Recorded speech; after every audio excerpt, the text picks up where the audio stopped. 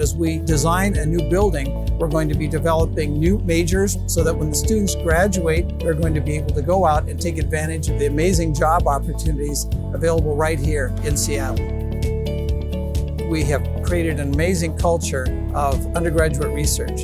And so many of our undergraduate students have the opportunity to stay on campus and to do research under the mentorship of a faculty member.